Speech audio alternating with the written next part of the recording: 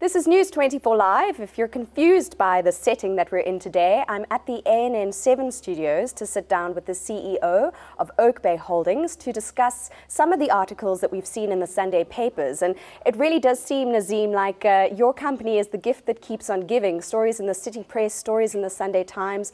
What was it like opening up the papers this morning? Well, a bit shocking. You know, we thought that we'd ended all this nonsense once the ANC pronounced on its investigation, yet only to see the stories this morning.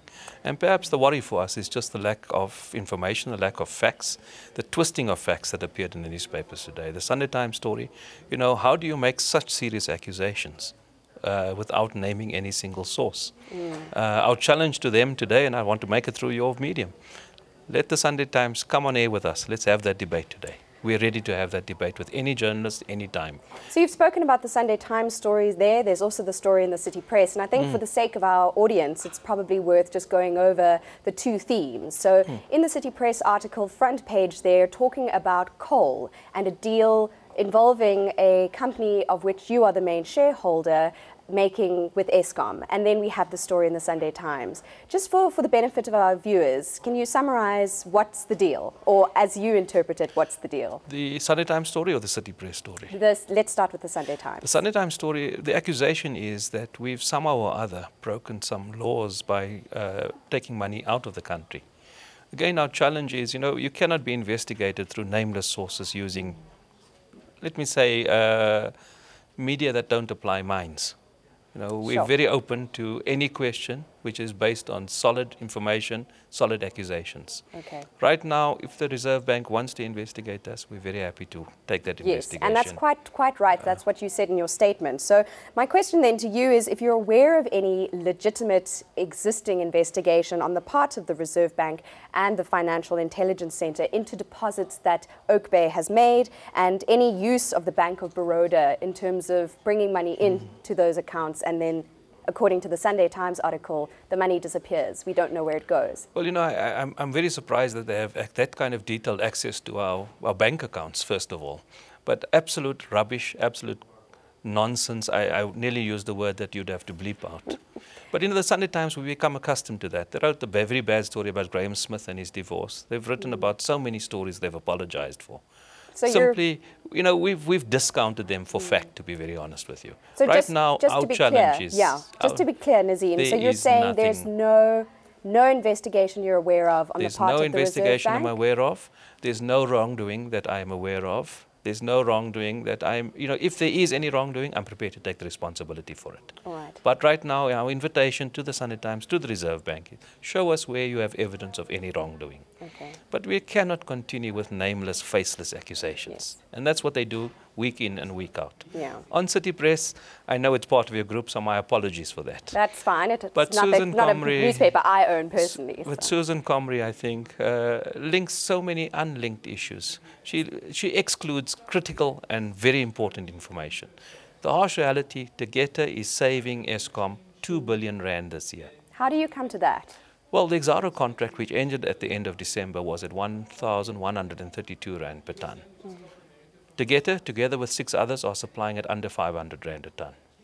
But at the time that Tegeta got hold of the Optimum mine, they were selling coal at a much lower price than the new deal. There was an agreed deal. Brian Molefe himself spoke about being pleased that they could keep that per tonnage cost down. And then when the new deal was made for the 6-month contract, that price ballooned up to over 400 rand. Maybe let me explain something to you. The price of coal is based on the quality of the coal you serve. So each of the power stations have very different technical specifications. So the coal that goes to Endrina, which is the historical contract, is not the same quality of coal that goes to Arnott. It's a higher quality that goes to Arnott. It's almost export quality. So are you saying then that the City Press article is incorrect in saying that you're taking coal away from Endrina and giving it to Arnott? Absolutely correct. And you know, the sad thing for me is it's published as fact, and there will be no effort to correct it by City Press. Sure. The harsh reality is whatever we owe in terms of coal supply to Endrina, we're sticking to. Okay, and let's just be clear that, just on that, let's be clear that you aren't meeting your targets for the existing contract that you inherited when you took over that company that was facing grave financial problems. Whatever Eskom requires from us on Endrina, we are supplying. But you're not meeting that target unless Eskom's brought that target down. Eskom has brought it down, and I think I saw a statement earlier today by Eskom where they've said they have brought it down to get rid of stockpiles they've got on the ground, and because their burn rate has been lower. Yes. So Eskom has said that in its statement. Yeah. So there's nothing untoward in it. But it seems that City Press wants to make something untoward in it. Well, I mean, you've got to admit, a story with the Guptas in the headlines and with Oakbay, which is affiliated with the Guptas, does grab the attention of the South African public. You know, I'm not going to admit it. I'm going to question it. Because, you know, we are 5% supplier to Eskom. They're 80% who gobble up the rest of Eskom's coal supply funding. I suppose in that case, the question becomes, what are the links, what are the connections? And it must be said that the Gupta family has a reputation, at least, of being very close to President Jacob Zuma and his family. And then the second largest shareholder in the company is his son. So there are those interesting connections that might be interesting to the public, to readers. But, you know, very often, you know, they say that there are three kinds of journalists. One who can count and one who can't count. So, you know, in many cases... Was that said by a journalist who couldn't count, probably? Correct. But, you know, what it does tell us is the kind of leaps to conclusions that some journalists make. Okay. And you're alleging that's what happened in the City Press I'm going to say that in a lot of ways, because, you know, let's deal with this issue of state capture. The issue of state capture is absolute nonsense. I'm glad the ANC has completed its investigation. An investigation, to be clear, that the South African Communist Party is not happy with. And that is their right, and we're happy that any other process follows that. But KPMG has been our auditors for 16 years till they resign the account. Yeah. Their balance sheets will show you 1% of our business comes from government. In terms of coal contracts, and let me deal with Eskom very quickly, we've only had Eskom coal contracts since March last year. Yeah. Until we closed the Optimum deal, which we bought from Glencore, we were less than 1% of coal supply to Eskom. So we actually are nothing in Eskom's world. For now, at least. And that does bring me to an interesting question, because if we look at Optimum, you kind of bought a lemon. You know, you bought a mine that was really in the bin almost, and losing lots of money, you know, by the City Press estimate, which you may quibble, 3 million a day, just really not productive, really hitting the skids. And now you seem to be turning it around, and you have, as Oakbay, issued statements on the kind of viability of the company the mine going forward. But my question then is, if you only have a 6-month contract, which you argue is perfectly fine with Eskom, and it's one of 5 suppliers, so there's nothing untoward there, how are you going to sustain the kind of viability of that mine down the line once your 6-month contract is up? Because the final bidder, the final supplier, requires those who bidded in 2015 to step forward, and that doesn't include you. So who are you going to sell your coal to? Well, you know, we've not opened an export line at all. Okay. Export must be an option for us to consider. We have the quality of coal to export. Sure. Glencore has exported coal through that mine.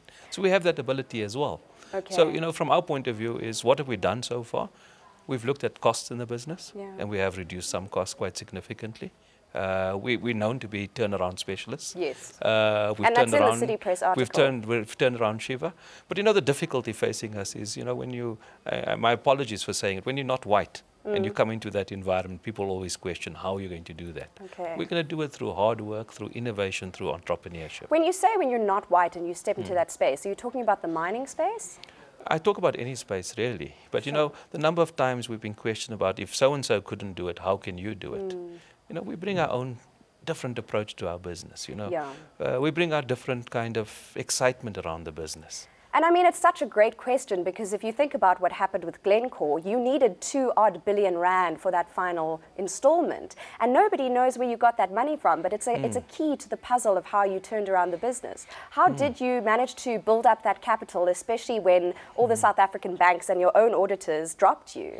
Well, we approached the local banks in December last year, because remember, do a deal like this, you had to convince the seller in last year that you had the funding. None of the local banks would help us. So we went to a foreign bank. So it was done through a combination of bank debt and our own internal funding. And which bank was it? For right now, I'm going to decline to answer that question. Can you give me a continent? No, my difficulty with answering that question, as soon as we approach any bank to assist us, there's huge pressure brought on them not to assist us. Yes. And for that reason, we have to protect our banks right now. I suppose for anybody watching, it'd be very easy to make a link between the City Press story and a bank mentioned in the Sunday Times story. Certainly. Are you in a position to confirm or refute that? I'll leave you journalists to leap to another conclusion and miss Jim tomorrow. Now you're encouraging journalists to jump to conclusions. Well, you know, I've lost faith in my old profession, to be very frank with you. I've lost faith in them in terms of just the quality of work they do right now. I want to come back to what you said about the City Press article and the fact that you're saying the quality of coal provided to the one power station is very different from the quality provided to the other. Where's the proof of that? Where are the empirical facts that journalists who want to be rigorous can refer to? Well, I'd suggest you ask Eskom for that, because if I give it to you, you won't believe it. Well, no, you can't say that about me. Let's not tar all journalists with the same brush. I think essentially you can say to Eskom, and Eskom are brilliant at checking quality. Stockpiles are checked on our sites. Stockpiles are checked on their side. Glencore has left us a world-class system to test coal quality. Every 5 minutes we can tell you the quality of coal in any one of the belts. Okay. But Eskom will explain to you very, very carefully the specifications required at Indrina and the specifications required at Arnott. Okay. They're two very different coals. So let's just go back to the banks then. I want to find out, it's been fairly quiet since we heard, several banks in quick succession dropping you, KMPG as well. Has there been any progress in terms of Oakbay and your negotiations with South African banks? I know a minister also tried to kind of pull an olive branch out and provide, mediation between the two parties? Unfortunately, we've had no progress. It's one of the saddest things in my life. I think some of us contributed in some small way to the revolution that happened in 1994, the peaceful resolution. And to see the banks act in this way is really very, very sad for me. To date, we don't know why they've done it. I've met with 2 of the banks that were willing to meet with us, and not one of them can tell me what it is we've done wrong, other than broad statements. At this point, we do not have a South African bank. We're using one of the foreign banks, and we're using them in a makeshift way to keep the doors open. So you're using one of the foreign banks. So if there was one bank that helped you out in terms of buying up the shares, it was probably the same bank. You're saying you have one bank, not several overseas. Unfortunately, as I say to you, what we've seen is whoever comes close to us is under huge pressure immediately. So Oakbay has a single bank? We're working around banking. Let me say that to you. That's a bit vague. I'm trying to just ascertain, is it a single bank that you work with or is it several? I'm going to leave it at that right now, because I think you did say a single one earlier, so I'm just going to put that down on record. If we move on then to the Sunday Times story today, you're not in a position then to clarify what's happening with the money that's coming into the country? Let me make it very, very clear. Yeah. In the 26 years that we've been in operation, not one single cent has left the country. Not in a suitcase carried by Zuma or one of his family members? So where did Malema get that story from? That I would love you to answer that question. But the science of it, and again my challenge is the science of it. Our biggest denomination is 200 Rand notes. Try and fit that number of notes on a 737, but no journalist thinks that far. I'm sorry to make such a broad statement. All right. Now, let's go on then to the situation with Oakbay and Eskom. This deal, you can confirm that there is a deal and it is for the right amount. Is City Press correct on the amount? I don't know if it's the right amount, but it's there or thereabouts. Okay. I did the deal, but unfortunately I'm perhaps at an age where I forget things too much. Sure. But it's around that amount. 2.1 million over 6 months. No, that is wrong. Billion? No, that is absolutely wrong. Okay. Sorry. Let me say to you, the 2.1 billion was the purchase price of Optimum. Okay. I think we bought, we supplied them 1.250. I think it's around about 500 million rand. And that excludes the transportation costs? That excludes the transportation costs, correct. Yes. Why is that?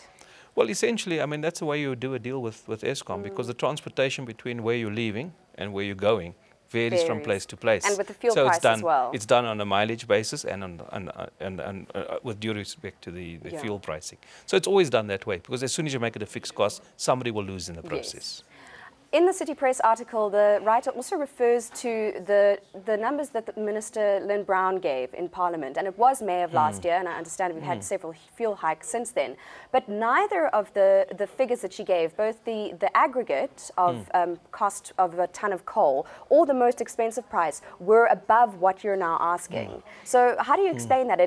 There's quite a big discrepancy between the highest price, including transportation, that the Minister gave in May of last year, and what you're now signing off to Eskom? Well, I think, I don't think there's a discrepancy. I think it's a question of comparing apples and pears. The harsh reality is that the historically advantaged companies, and I hope you understand what I mean by historically advantaged companies. I think I do, but maybe we should unpack that. Several of them have many cost-plus contracts, and the cost-plus contract includes an element of capital expenditure, which Eskom pays to them, and operational expenditure. So I think the number could only be including the operational expenditure, but you have to include the capital expenditure, because when you're comparing to our number, it includes capital and operational expenditure.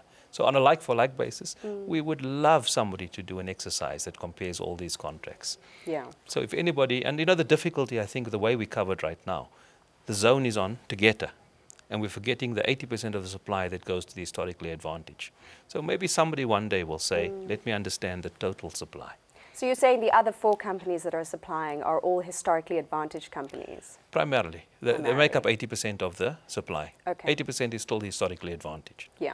And what are those companies? Well, if I remember them correctly, Glencore would be one of them, Anglo would be another one of them, BHP Billiton would be another one of them, South 32 is another one, if I remember. I think it's in the Eskom statement made today.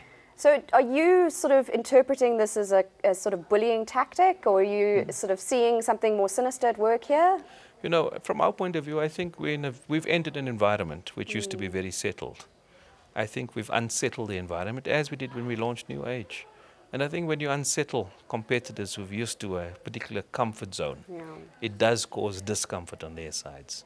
I think what we've also brought out now is a much more transparent measurement of coal. Before this, 4 or 5 months ago, nobody was interested in the coal industry. We've come into it, and it's got more coverage than it's had probably in its entire history. So is this just a little step on the way to exporting coal? That's the long game that you're playing? No, I think our game will be to have a mixture of everything. Okay. That will be our game. I think nobody can be beholden to one supplier. You have to have, one buyer. You have to have other buyers. So we have to find a mix. That would be our game. Are you hoping to include more Eskom deals in that mix? We're going to be on the hunt. Okay. Our expectation is that we should have the same rights as anybody else to bid for Eskom. Don't, because you want to link us to Gupta's or Zuma, exclude us. Okay. The shareholders have stepped away. I chair an executive committee. We take the day-to-day business decisions. We will bid for any contract that comes into the market. We'll do it on an arm's length basis, we'll do it on a transparent basis, and we'll make damn sure that we meet all the contractual obligations that Eskom puts before us. Which may not stop journalists from writing more articles about your coal deals. I'll make you that forecast. It will not stop them. Yeah. But, for us to allow journalists, particularly through their coverage, to bully us into submission is not going to happen. We will continue to grow our business. So while journalists are being bullies, in your words, you're being bullish. You're sticking in your heels and you're insistent that you'll keep going. As Chief Executive, I've got 7,500 employees and their families and their livelihoods at risk. It is my responsibility to ensure that they keep their jobs and their livelihoods are protected. It's interesting you bring up employees and jobs, because that's something that's come up time and again in relation to the New Age and ANN7 and some of the difficulties you've faced with banks pulling out, which leads me to a question there about the ANN7 channel and the New Age, and whether you're sort of supportive of what the SABC's policy is. Are you kind of siding with the SABC and saying we shouldn't show protest, we shouldn't show any demonstrations, it just incites violence, it incites aggression on the part of protesters? I'm in a wonderful position of being on the commercial side of the business, so what I say doesn't really matter. Okay, so then you can say what you think. I would support the SABC position, but at the end of the day, it will be up to the editor who is in charge of our TV station and the editor in charge of our newspaper to make that decision. Okay. You wouldn't see it as censorship, I certainly would not. I think, editors decide every day what to put into their media, what they leave out of our media. Today, you took a decision to interview me. You could just have not take a decision not to do that. So that's a decision that you take on a day-to-day basis, depending on the circumstances. Okay. But personally, I believe that we do encourage violence. That is a belief I do have. As journalists, as media. Okay. Then also on media, I'm interested to know about the court bid that you recently launched against Iqbal's survey. Obviously Sekunjalo own over 55% of independent media. What are your thoughts on where that case is going? Do you think you're going to win? Our view is that if justice prevails, we will win. Our agreement is watertight. Our agreement is very, very clear. I'm covered by huge confidentialities on this one. But our view is that if justice prevails, we will win that bid. It does seem like you're having to put out quite a lot of fires all at once. You know, there's this happening with independent media, there's this happening with the coal deal, there's this happening with ANN7 and the New Age, there's this happening with your banks. I mean, as a company, as you say, that's more than 20 years running, how are you coping with that kind of pressure? No, I think, let me start with the shareholder. We have a wonderful shareholder. What we read in the media is so far remote to what is reality is unbelievable. They've empowered us fully. When the trouble started, they said to us, to save this company, let us step away. And they've lived by that decision. I'm surrounded by a wonderful group of executives. We share this responsibility, I think, very, very willingly. Not one of them is scared to put in the extra hours, to put in the extra effort. Is there still consultation? Is there still, meeting and talking, even though, they're not acting shareholders? The shareholders have good rights as well. As CEO, I need to brief them on a regular basis on what's happening in the business. Okay. But the amazing thing for me is their view essentially is, great job, go ahead. On the odd occasion when I've looked for advice, they've said to me, it's your decision. Which is, it places a huge onus on us to get the business right. Yeah. And perhaps that's what drives us today. Maybe. I suppose the other thing is that it could suggest that you have the same sympathies. So there's no worry about needing to consult if it's understood that you have the same agenda or the same kind of priorities. And so you just kind of do the bidding of what they'd want anyway. Well, I think if the bidding is to run a successful business that contributes positively to South Africa's overall well-being, yes, we share that. We certainly share that. Sure. I think the principles we share also is we will be arm's length in our transactions, we will be transparent in our actions. Okay. And that's why we can boldly say to anybody, bring us a single shred of evidence we've done wrong. Because we know we've done no wrong. And that's what your kind of grievance is with the stories in today's Sunday papers. Correct. I think for a lot of South Africans who are watching this, it's going to be difficult hearing you say you see the company as one that does good for South Africa, creates jobs, employs people, is innovating, as you argue, in the coal sector, because there's such a strong affiliation with the Guptas, who have a strong affiliation to Zuma, and it's all seen as being a little bit dodgy, a little, a little bit strange, a little bit off kilter. What would you say to those critics? I'll say to those critics, Ben, put aside what you're reading in the newspapers. Consider the facts. So what are the facts right now? 1% of our turnover comes from government business. We've not received one single mining license from DMR. Each one has been purchased commercially. We have to compete with everybody else in every aspect. If anything, we are over-scrutinized compared to anybody else. I was very, very surprised to see the Eskom statement this afternoon that all of our contracts had been audited by the Auditor General of South Africa and National Treasury. Sure. Why would to get this contracts be singled out for that kind of scrutiny? Why would you not look at the other 80%? Yeah. And it's really a very, very strong position on my point of view.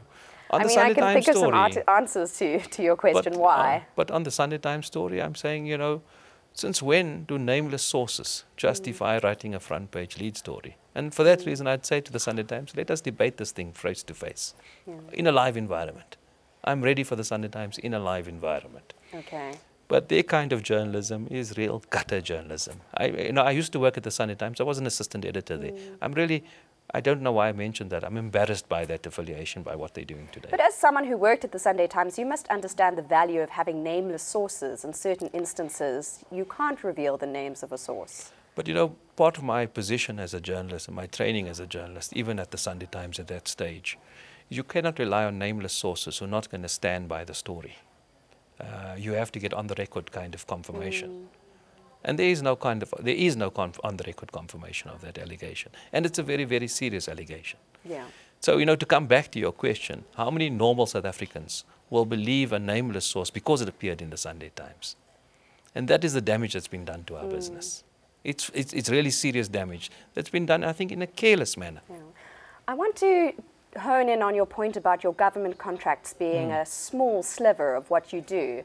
And that rests on the argument that government and business are very far removed. But with tenders, with the kind of work that government needs done, with the resources government needs supply, coal is a perfect example, the division between private business, commercial business, and the government sector is almost non-existent. There's a kind of symbiotic relationship at the best of times between the two. So even if you do argue, you know, our government contracts are minimal, if you're dealing with parastatals or you're dealing with other entities that are linked to government by a few steps, you end up profiting, let's say in a hypothetical situation, from close relationships with government employees, whether or not you are directly going to a government office and getting something rubber stamped. But how does it benefit us? Because I'm including parastatals in my 1%.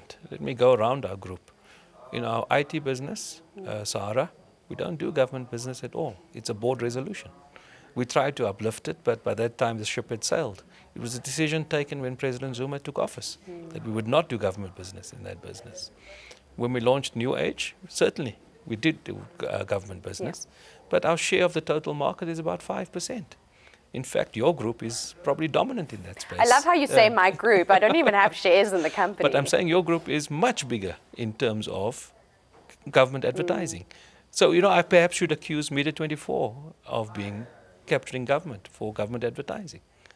Because your group is so much bigger in that area. Well, I certainly hope our board members are watching this video, and then maybe they can respond to your comments. I would love to have that debate with them as well. And also live, probably. Probably live. Live, I'm very happy to do that, simply because I'm saying to you, Media 24 has a greater RAND value than we have, much greater.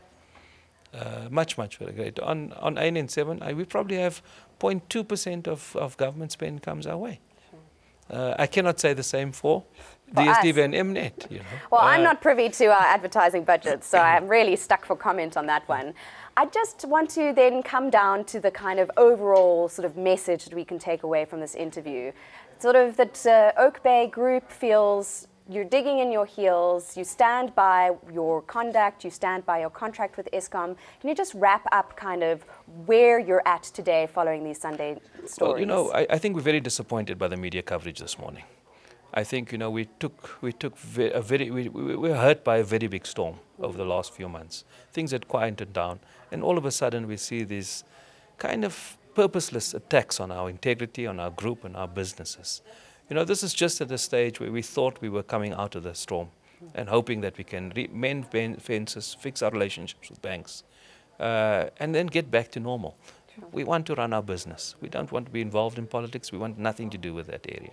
Leave us to run our business. So when I say we're bullish about running our business and looking after the livelihoods of our 7,500 staff. That's the most important thing to me right now. Well, I mean, there you have it from the CEO of the Oakbay Group sitting down with News 24. If you'd like to comment on this interview and continue the discussion, you can tweet us at News 24 or me on my Twitter account at ERMBates. And Nazim, thank you so much for your time. I guess it's up to our viewers now to decide what they make of your comments. Thank you very much. Thank you.